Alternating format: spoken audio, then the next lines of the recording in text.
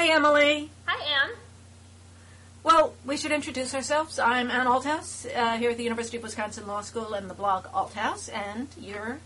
I'm Emily Bazelon. I'm a senior editor at the online magazine Slate. Great. So, we have a few topics here today, and we were just talking, it seemed like they kind of congregated around the idea of children and things adults do to children and things other adults object to that adults do to children. So there's a little bit of a children, law, and abusing children sort of a theme. Or maybe not abusing, but possibly objectionable things that people do with children. But with that said, obviously the first topic is the Lori Drew case. There was a conviction in this case where a woman was prosecuted, I think in Los Angeles, right? Yes. For something that she did in, where Missouri. was it? Missouri? Yes. So she's in the same town with another young woman, and she sets up a MySpace page with a fictional character who then interacts with this 13-year-old girl and creates sort of a phony love relationship that, when it breaks up, apparently leads the girl to kill herself, which made everyone quite mad at Lori Drew, and there was a rather strange, I think, prosecution, which was partially successful. The felony was, they didn't convict on the felony ground, but they convicted on a couple of misdemeanors of violating a federal statute that I think is a little odd. What did you think of that? Well, I think there's this big question about prosecutorial overreach in this case. So, you know, the woman prosecuted, Lori Drew, is the mother of another young girl, and it's basically this kind of awful family drama where there was the Meyer family and the Drew family, and the girls were friends, and then they weren't friends anymore, and Lori Drew, kind of on behalf of her daughter, got very upset and angry, and then created this fake online persona of this 16-year-old boy named Josh who wooed Megan Meyer, and then kind of dropped her and said, actually, in one of his last emails to her, the world would be a better place without you. And then there's this. Actually, the last thing was on a chat, an iChat. Yeah. And it wasn't on MySpace. So it actually there was an article today where they'd interviewed the forewoman of the jury, and she said that they couldn't get to a conviction on the felony ground because they didn't have that last piece of evidence. They didn't have the message that said the world would be better off without you. They just had the messages about I love you. Oh, that's really interesting. So that helps explain the split verdict, because we have this split verdict from the jury where they found Lori Drew, the mom, guilty of these three counts that had to do with using her MySpace account in an unauthorized way, like basically that she'd created this fake persona and had registered wrong. And they didn't convict her of tortious conduct leading to emotional distress, which is one would sort of imagine as the real cyberbullying crime, if it was a crime in this case. But there is no cyberbullying statute here. No. It's just a statute about unauthorized access to computers. It's an anti-hacking statute. Right, and so that's like the big question I think we started with is, was this an appropriate use of the statute, or does it create all kinds of potential criminal liability for lots of use of the internet? Yeah, I would think so. And does it seem to you like that's right? I mean, that's certainly been a lot of the other law professors who've weighed in on that side. Does anyone think it is right? I mean, I think we're kind of all on the same side here, that it's terribly wrong to use this anti-hacking statute in a way that was never envisioned by Congress. And it seems like you have this woman that people just hate. And by the way, I just wanted to add that Lori Drew was protecting her own child, that the girl who committed suicide, Megan Meyer, she thought that she had been spreading ugly rumors about Lori Drew's daughter. And so she was trying to get information, and that's what she was convicted of, getting information after unauthorized access to this website. And she was trying to find out if Megan really was spreading ugly rumors about her daughter. So she was trying to protect her own child. And she actually didn't send the messages that were the worst. She was just involved with some other people who were doing it. But I just have a real problem with saying, here are the terms of service to use MySpace, and if you're in violation of those terms of service, then you're, in an unauthorized way, accessing the website MySpace, and then it's as if you were hacking into somebody's computer. But we all use all kinds of websites that we think we're open to and able to use and authorized to use, but if we happen to be violating the terms of service, suddenly we're unauthorized. And then if we're just trying to get information, we're violating a federal criminal statute? That's just crazy. Right, and obviously these agreements that we all agree to, they're kind of classic adhesion contracts, to use the legal term of art, in that there are these long clauses in small print. Nobody really reads them. No one necessarily knows exactly what they're agreeing to. And you have a norm of use on the internet that's full of pseudonyms, and, people often register and don't want to give their real name. So that seems quite jarring. And that's one of the violations of the terms of service, to impersonate someone else or to use a fake name. Even to give a fake age can be a violation of the terms of service. I was looking at the terms of service on Blogger and on Facebook, which I use, and things like Facebook, for example, forbids hateful, racially, or ethnically, or otherwise objectionable comments. So, you could be having just a political discussion, and someone might want to characterize that as being hateful. Blogger actually refers to hateful comments with respect to sexual orientation or veteran status and things like that. So there are a lot of surprising, really, limitations that on exactly what you think people would talk about on websites and would be encouraged to do. Now, it's a private service, so they can set their own terms. But the idea that the government would adopt those terms and that would become an element of a crime, it just presents a terrible freedom of speech rights problem. Right, and Oren Kurz, a law professor at GW, did a sort of funny but, a wry and also black humor way of presenting all of this when he blogs for Vault's Conspiracy, and he wrote up terms of service for his blog saying if your name is Ralph, if you've ever gone to Alaska, you're no longer allowed. And the point is just to show that the government seems to be accepting these terms of service agreements with all the free speech problems and just all kinds of, whatever stipulations they want to have in them, and then using that as the basis for a prosecution. That seems very problematic. But two things, just to take you on about this a little bit, for the sake of having a little more fun with it. So one question is to just make the distinction that because one prosecutor did this doesn't mean that, all of a sudden all over the country everyone's going to be prosecuted for every violation. And so that if we... But that's the problem. And that's the problem, very because problem. It's so selective. Let's say what strikes me as incredibly abusive, it's like loitering laws where you only go after the people who you dislike for some other reason. You have these minimal crimes that maybe everyone is committing, and then that means that they're not committed to prosecuting all of these violations, and the ordinary person doesn't fear them, but just it's wrong to accept that those crimes are there to be selected and used whenever the prosecution has some other motivation to go after you.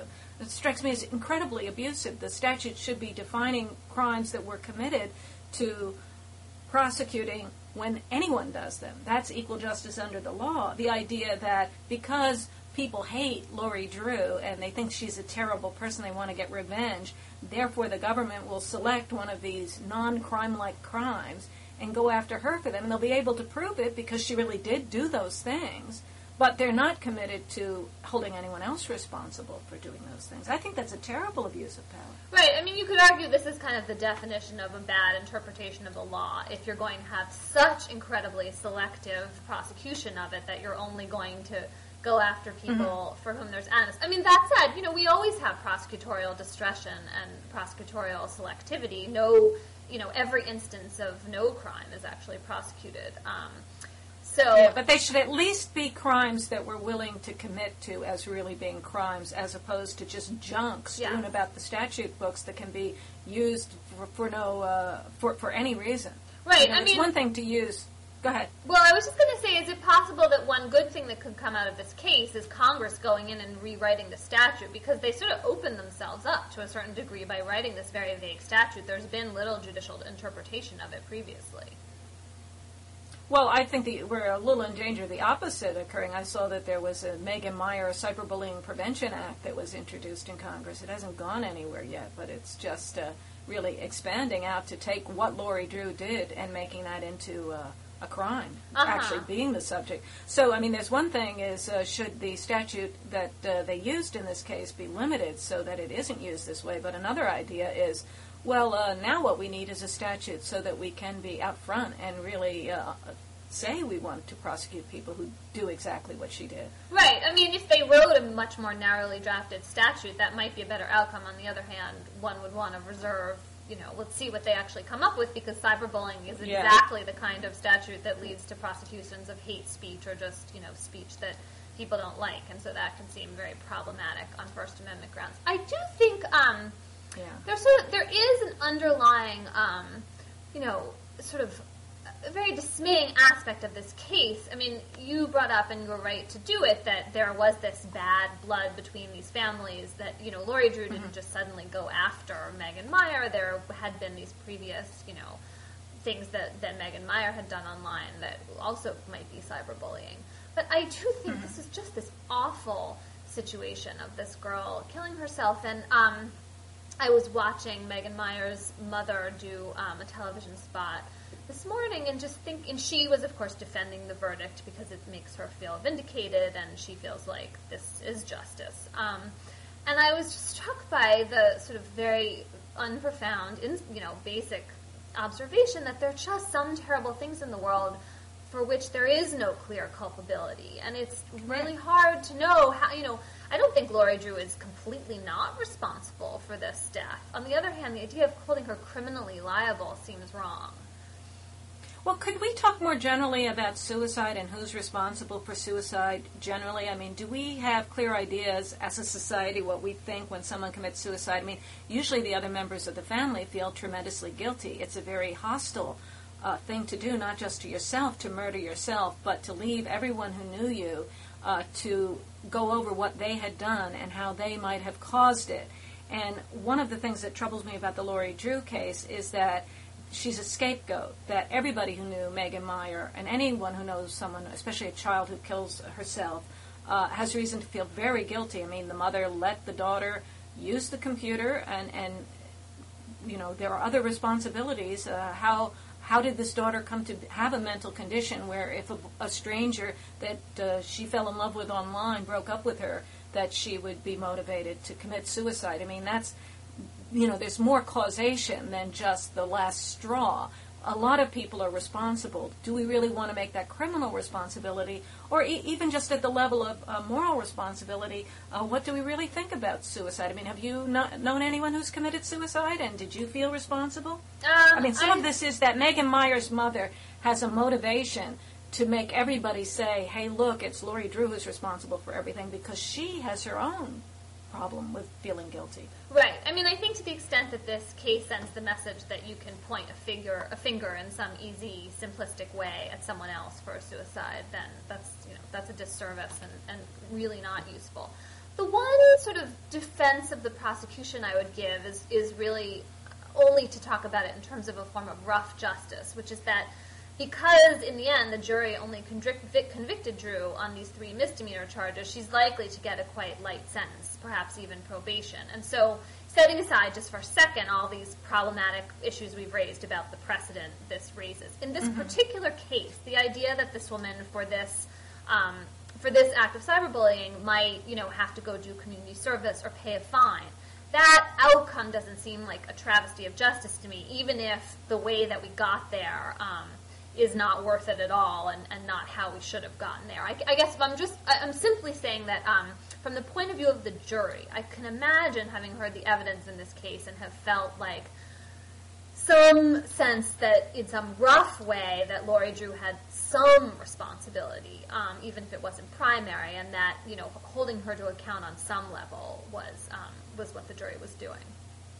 So, in other words, but are you celebrating jury misconduct like that? Kind of. I mean, that's the problem with this argument, is it's not actually a very, it's not a legal argument, right? Because if all the steps... jurors need to know what their responsibility is and not to do other things. Right. I mean, it's one thing to have jury nullification. It's quite another to convict someone because you think they're a bad person. Right, except I will... Okay, I'm going to keep going with this a little bit, even though I have a feeling I'm out on a limb. But in defense of the jury, this wasn't actually jury nullification. They only held her responsible for exactly what they felt the prosecution had proved, which was that indeed... But you were suggesting that you liked something that was the opposite of jury nullification. It's one thing, jury nullification is when you let someone off the hook because you think the law is wrong. If they had found her not guilty on everything, that would have been true. The forewoman of the jury was saying we actually wanted to convict her on everything, but they didn't give us the evidence because they didn't give us that last message, the go kill yourself message. Right. And so they weren't nullifying, but you were just suggesting it's a kind of rough justice. We shouldn't feel that bad about it because, after all, she really deserves what she's going to get, whatever this level of sentence is.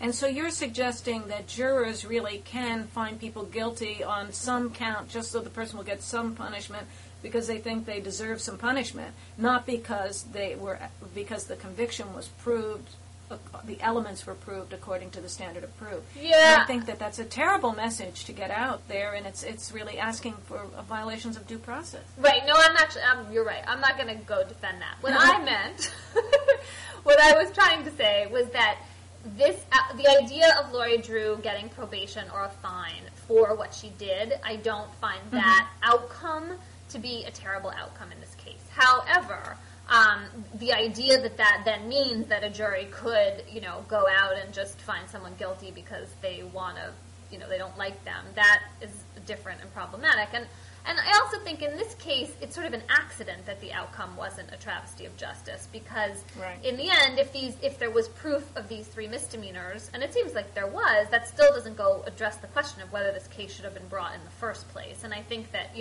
from the kind of, rule of law standpoint, that's what we're all up in arms about, and, why I can't imagine this case is going to stand up on appeal, frankly. I don't know. Would you I certainly hope it doesn't. Orrin Kerr, who you mentioned, he really is working on this case and representing her, so he's not a neutral party. So I think she's going to be very well represented. It'll be presented very strongly, especially in terms of the free speech issues. I mean, people do things online. They play pranks, they impersonate, they go over the top a lot, and it's an important aspect of free speech that people be able to do that. I mean, I have a problem with some of these other cases about cyberbullying, even the cases where they're just civil cases, torts cases, but the idea that we're going to upgrade all this into cyberbullying, it's just too repressive and too susceptible to all kinds of government abuse. I don't know why people aren't more afraid. People just don't seem to think very sharply. Even intelligent people that I see writing online don't seem to think very sharply about legal issues and the idea that, well, they just hate this woman, so she's getting what's coming to her, and they don't see that they're setting rules that apply across a variety of cases, and they don't see that the crimes have to be defined in statutes and the jurors need to follow instructions. When did people lose track of all those very basic things? Well, this is always hard about defending the civil libertarian point of view, is that you're sort of trying to rouse people from their general slumber and prove to them that there's some personal risk, which I think can sometimes seem attenuated, even when really it's not. I mean, imagine someone killing themselves after something you did. I mean, once the person is dead, it seems outrageous, but you didn't intend to kill them. There's a lot of guilt. The idea that requires criminal sentences. I mean, I just think people have sort of taken leave of their senses because they just hate Lori Drew so much. Mm-hmm. I see all of that. I also do think, and this is a separate question because you're talking about criminal liability, but I mean, this was the facts of this case from the point of view of a parent, all these sort of things that we grapple with about letting our kids online and how we control that. I mean, this is just like such a cautionary tale and incredibly upsetting. And so, forget about the government for a minute because that's an incredibly heavy-handed way to try and, have an effect on kids' behavior. But I do think that for parents and maybe schools and other institutions that deal with kids, there are some lessons to be learned here. It seems to me that the best lesson is not to go running to the government to get vengeance for you, but if you're going to, before you let your child go online, make sure they understand how things work, that there's an abusive environment, that people play tricks, that people are not always what they seem to be. Some people can be very dangerous, or they can, you can also just get your feelings hurt. And if you're not ready to handle that, you can't be online. Don't let them be in their room alone with the computer. Right. And make sure that, especially if you know you have a child that is over-emotional or suffers from depression or has any kind of or a tendency to get into all kinds of trouble, you need to protect that child and make sure that they have the wherewithal to go online, or don't let them go online. Right. Just to remember, somebody might be hoaxing you. Somebody, you gotta, if you're going to be competent in this world, just like you need to learn how to watch commercials without believing everything, you need to know how to deal with things that may not be what they seem. To be competent. So teach kids that, or don't let them online until they're ready to deal with that. And I think also there's this question about what's appropriate at what age. I mean, Megan Meyer was 13. That's actually pretty young to have completely unfettered access to a computer. You have to remember that even if a child seems like they're safe in your house, that the computer is a portal onto the entire world and everything in it. And Anyway. So we had a couple other issues we wanted to get to. So let me drag in. The second issue was there was speaking of children, there was a school in Claremont, California, where they had a long tradition of these two schools one would dress up as kids in one school would dress up as pilgrims, and in another school would dress up as Indians, and then they would come and meet each other and celebrate Thanksgiving. And then there's some question about whether it's offensive to Native Americans because the children were making their own costumes. So, of course, the Indian costume was a complete stereotype of, fringe and, a headband with a feather. And so there were objections whether the school ought to get rid of that practice. Did you have some thoughts on that? This is a hard one for me. I mean, on the one hand, the idea that, you're going, and again, it's a very heavy-handed measure to call for, preventing children from dressing up in a particular way that I think for most Americans seems kind of innocent. On the other hand, the mother who objected in this case, who I think had her own mother was the Seneca Indian, said that she felt like her child was being exposed to or was being asked to perpetuate these racist stereotypes. And it did make me think for a minute about, how we portray Native Americans in this culture. I feel like we are still at this very in-between moment. We still have a football team called the Redskins. We are trafficking in essentially a very one-dimensional portrayal of people. And we've gotten very sensitized to portrayals of certain other groups. You think about the way African Americans are portrayed. We've, gotten away from doing anything in blackface. Those lines are much clearer. The mother tried to draw an analogy. She said something like, you wouldn't have the kids dressing up as slaves and friendly slave masters, and you wouldn't have them dressing up as Jews and friendly Nazis. I don't think the parallel is quite right, but I'm having trouble putting my finger on exactly where I... Well, because the Pilgrims and the Indians were having a festive, positive occasion. Yes, right. Thanksgiving is not a war. Right, and one thing I wonder about is if we decide that we can't have kids dressing up as Indians anymore, then does that mean we just denude the culture of images of Native Americans? I was thinking about, I don't know if you remember this, but in the movie Peter Pan, there's this pretty long sequence of the kids, Wendy and Peter going into this camp of Indians, and it's total stereotype land. The Indians are going, ugh, ugh, and it's all presented kind of humorously. But I'm not sure I would advocate for everyone to stop watching that movie exactly. I don't know. What do you think? Can kids, we used to play Cowboys and Indians, right? And now it would probably be, well, that's offensive. That's like using a race. We don't play slaves and slave owners. Or if you discovered your kids playing slaves and slave owners, would you have to stop them, or would you just hope nobody saw them, or what would you do? Right, and I guess the other thing that's hard is, Indians... The images of Indians in headdresses and their native dress, those are very beautiful, iconic, kind of fascinating images for kids. I think a lot of kids get excited about that, and it can be a very glorious portrayal of Native Americans too. So how do you decide that one child's Indian headdress is celebratory and another one's is a racist stereotype? In the story, maybe they. I'm sorry. Go ahead. Oh, I was going to say that in the story you pointed to on your blog about Claremont, there was a different parent who, I think had a Cherokee background, if I'm remembering correctly, who said, wait, my kid really likes to put on his headdress. I don't want to take that opportunity away from him. Yeah. I think, there are different issues about do you think there should actually be lawsuits and legal remedies for this? And I tend to oppose them. But the idea, I tend to be sort of tolerant and forgiving of the teachers who try to do these kind of play acting or hands-on kinds of activities, and they often involve multicultural lessons. And often I think the judgment is bad.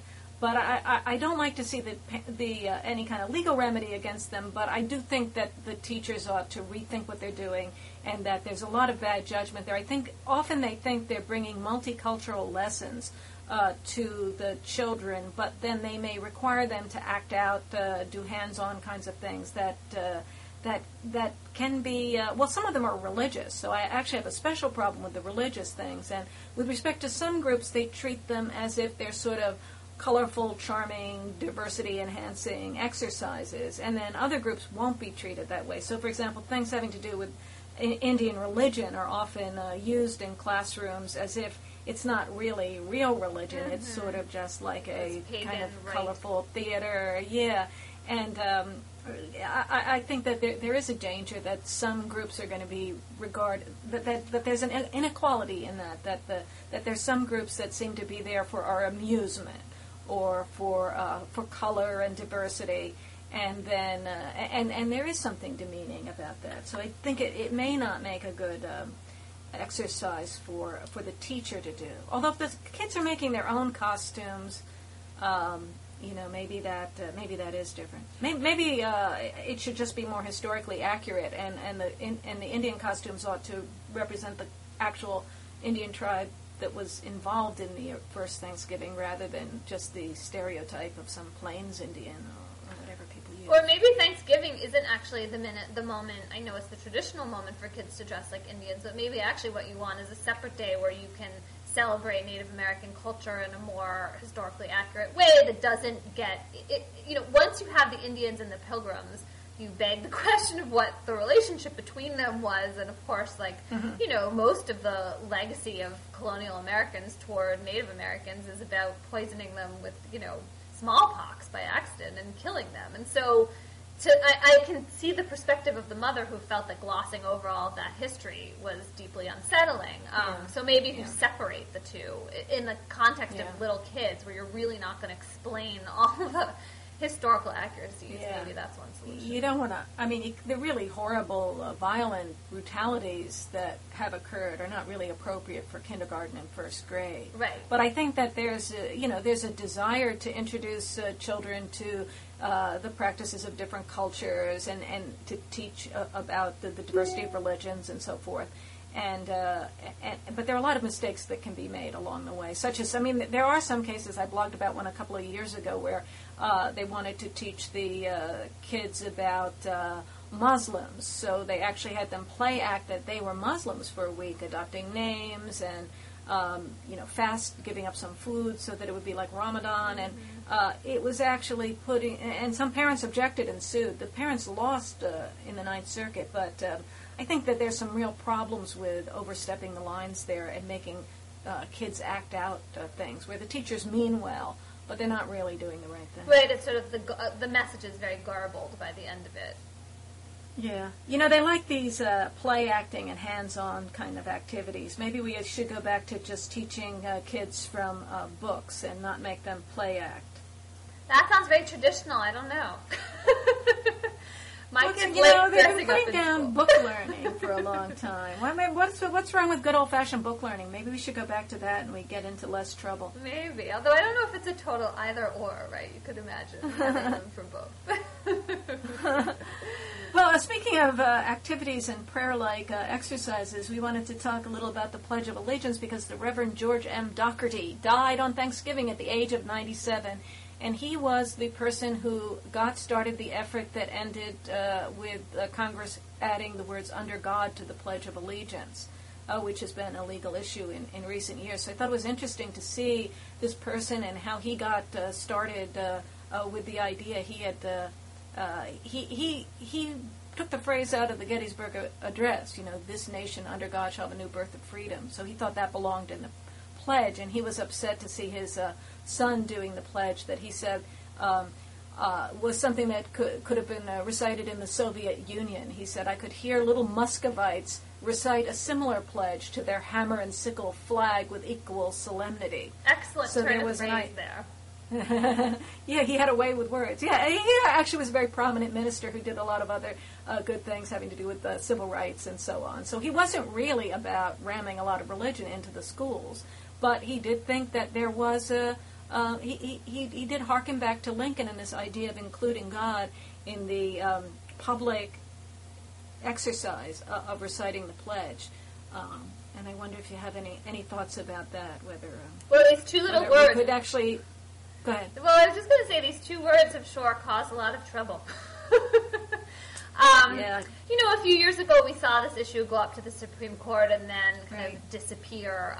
The court dismissed the case on other grounds, didn't have to reach this constitutional question, which I thought was awfully... They went out of their way to get rid of it. Yeah, it was awfully convenient, certainly. Yeah, I'm really curious to hear what you think about this. My own take, I'm not a purist on First Amendment grounds, in part because it seems to me like historically the framers, and they never really had the notion of completely banishing religion from the public sphere. I mean, there were invocations being given in the early meetings of Congress. The dollar bill has, I think, always had "In God We Trust" on it. And yet, motto. Yeah, right. I mean, and yet I do think there is an inconsistency between those assumptions that, of course, religion in belief in God is part of American culture, and the notion of separating out religion. And I understand why atheists find this dismaying. And then I think in the instance of the pledge, you have a particularly problematic illustration of this, because this is something children are required to say in school. Every day. Every day. And they're required to go to school. So you have compulsory schooling. You're not compelled to take public schooling, but it can be hard to get out of public schooling. Right. So you're compelled to go to school, and then you have to... And then this goes on every day. You're not required to say it. You have a legal right not to say it. Right. But then you have to single yourself out. Obviously, you could say it and... Yeah. And, you don't want to look like the outsider. So, and there's a kind of, speaking of children again, if you're young, and the Supreme Court has recognized that there's more coercion. The idea, if everybody else is doing it, even if you have a right not to do it, you'll feel like compelled or coerced to do it. So it's very hard not to do it. And, having to say under God, if you don't believe in God, or if you haven't figured out whether you believe in God yet, and children don't really have an idea that they've got a choice at that point. It's troublesome for a child. And yet, at this point, to take it out is a huge problem. But I'm interested in this moment when they put it in and why they put it in, that it had to do with, distinguishing us from the godless communists. Exactly. It's part of the, 50s move to really wall off Russia as this alien part of the world that we wanted to disassociate ourselves from. I have to say, there's just part of me, it's kind of rare for people to say, like, ooh, something's missing from this pledge. Like, it's incomplete. Yeah. I sort of wish he just never had the idea. Yeah, I mean, well, maybe what's wrong with it is just we shouldn't be pledging allegiance to a flag and a government, and that people really do have higher beliefs in God, beliefs that there are things that they owe more allegiance to than the country. And they just shouldn't be put into the conflict of having to publicly profess their allegiance to the country. Yeah, it's kind of an odd string of words when you start unpacking it, the whole notion. And the kids don't understand what they're saying, too, and so I have a big problem with, this is all on this theme of child abuse, making children say things that they don't believe, they don't even understand what they're saying. I mean, if you question the kids that say the Pledge of Allegiance about what they just said, they don't understand what they're saying. They don't know what they mean. Oh, I agree with you about that. On the other hand, though, I wonder, even if they don't understand the words, if they kind of assimilate some vague notion of patriotism or just connection to, America, the flag, the government. I'm not sure. I went to Quaker school growing up, and Quakers are not into vows and oaths, and we never said the pledge. Who knows what impact that really has, but I wonder if, when I look at my own kids, like, if it would be different or not different from them if they say it. Or not say it. My children tend to mostly encounter the Pledge of Allegiance at camp. So, and that's private. That's not the government. Right. So it doesn't raise the don't have same to kind worry of about compulsory including issues. religion. I don't know. Yeah. I'm not sure about all of that. Whether it is, I guess what I'm saying is that even if kids don't understand the words, I don't think the act of reciting the pledge is necessarily a meaningless act for them. So you were saying you actually like the idea, and obviously when people instill religion in children, they're doing a similar thing. The child can't really understand that, but that's what's so good about getting to them at that age, where you can instill these sort of deep chords of feeling, and they don't need to understand it, and they shouldn't be asked to judge it. We should just be instilling patriotism and love for country through this exercise that is something that's sort of beyond them, but they're still included in it. Question whether that's a good thing, and it is the same methodology that's used to instill religion in students. You know, I had a discussion in my Religion and the Constitution class the other day with a lot of students seem to object to the idea that parents are allowed to inculcate religion in their children, that there's something wrong with doing that. And I know Christopher Hitchens or Richard Dawkins or one of those people, or maybe both, say in their books, their atheism books, that it's child abuse to instill religion in children. Yeah. You know, you're making them believe something. They're not able to judge it. They're just accepting it.